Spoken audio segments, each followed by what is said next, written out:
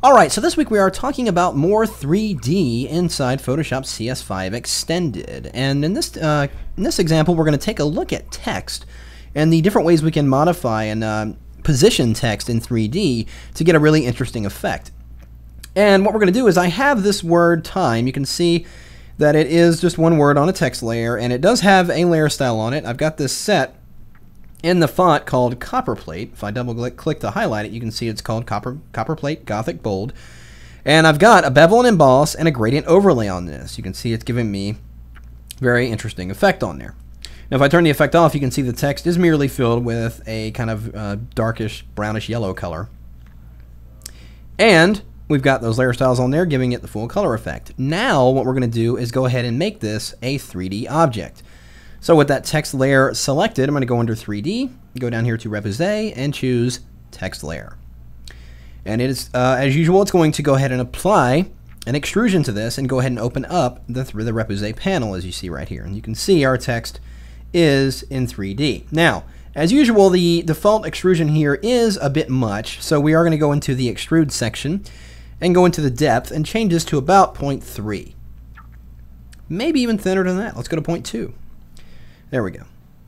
So that looks pretty good. I'm also going to, let's go ahead and put this back in the home position so it's facing front, and I'm going to add a little bit of bevel to this. And let's go ahead and add it to the front and the back. Why not? And I'm going to set the height to 2 and the width to 2 as well.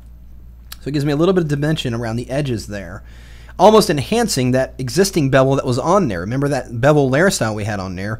By adding that layer style and then adding this bevel effect in the 3D, it enhances it that much more.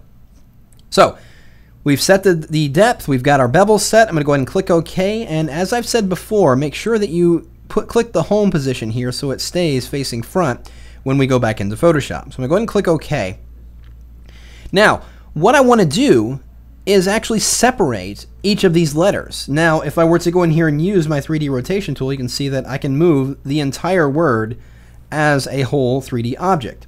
But I want to be able to move and manipulate each of the individual letters in here. Even though they are separate objects, they are part of the same overall 3D object. So to split them apart, you merely go under the 3D menu again, and then once again go to repousse, and this time go down here to the bottom where it says Split Repousse Meshes. So we'll go ahead and select that, and what it's going to do is go ahead and make each one of these items a separate 3D object. Now, it's not going to make as there's 4 letters here, it's not going to make 4 different 3D layers. Notice we are still in the same 3D layer, and I can still move the overall object with my 3D Object Rotate tool here in the toolbar. However, if I open up the 3D panel, let's go under Window and go to 3D, you can see now in the scene we have different properties for each letter. If I go into the mesh section here, you have each individual mesh for each letter. So we can move them now and manipulate them independently using the mesh rotate tools. Now remember, these are different from the rotation tools in the toolbar. These in the toolbar rotate the overall object, whereas these in the 3D panel rotate the specific meshes. So if I go in here, and you can see that it is context sensitive, so if I move my cursor over a particular letter, it highlights it.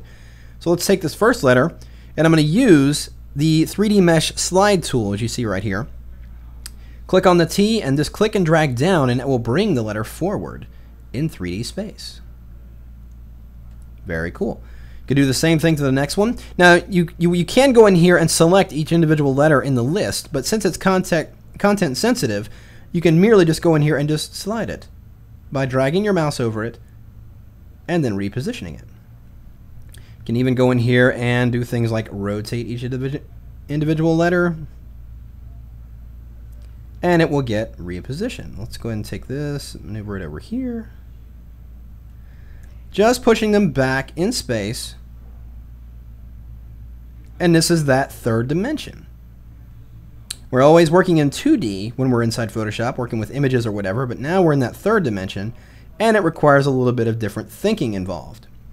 So now if I grab my Object Rotate tool here in the toolbar and rotate this overall object, you can see what's going on here. We've moved those letters back, and they're almost overlapping, giving us a very interesting effect. Now I'm going to go ahead and take this and actually slide it closer to our view here, almost to where the letter T is kind of, breaking the frame there.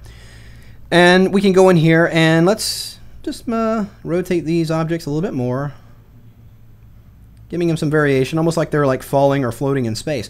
Now, here is the cool thing. They are in three-dimensional space and they look great. But what I want to do is actually give it that much more dimension to really look like that I'm looking at this up close, and normally you would see a depth of field blur when something like that's going on. And fortunately, we have depth of field here in the 3D features. If you go into your toolbar and click on the camera tools here and go down and choose the 3D zoom camera tool, you can go up here in the options bar, and over here you have depth of field blur. I'm going to take that and set it to 2. You can see it automatically applies a blur to our image. Now let's say, for instance, I want the M here to be in focus, which it is for the most part, but if you want to target a specific focus area, focal point rather, just hold down your Option key on the Mac, Alt on Windows, and you see it changes into a little target. And you click on an area, and that area is now the new focal point. And when you do a render of this lettering, let's go into the scene here and go into the quality and choose Ray Trace Draft. And you can see it's going to start rendering it. And notice the M here is staying in focus, whereas the letters closest to us are blurred and the letters further away have a blur. And that's because of the depth of field we've applied to it, giving it a very realistic depth dimension of time, if you will. So I'm not going to let that fully render, but I think you get the idea of it. Now you'll notice that there is some shadows being cast on the letters. Now if you don't necessarily like that, or if it seems a little too intense, you can go into that mesh section once again, and if you select on each one of these letters, you'll notice that it has cat shadows and cast shadows. Now if you don't want it to catch, or cat shadows rather, you can simply check that off, but it wouldn't look as realistic. But it is, in some cases, a bit harsh. So what I'm going to do is go in here and change the opacity of each shadow to, well, let's try 50%. So we'll go and select the next one, 50%. And just change every one of these. And just know that the default setting for shadows is 100%. So if you encounter a 3D object that has shadows and you're not necessarily liking them, you can turn them off completely, or merely go in here and change the opacity of the shadow. Now, one more thing is these letters, we can actually add reflections to them. Let's say this I right here, if I go over here into the section and I want to, the I front inflation is what I want here, go near the reflections and let's go ahead and set that to 50. When it renders again, we should see the letter in front of it reflecting in there. There it is. There's that T that is reflecting in there. So many possibilities of working with letters and 3D by splitting those meshes. Remember to split those 3D meshes.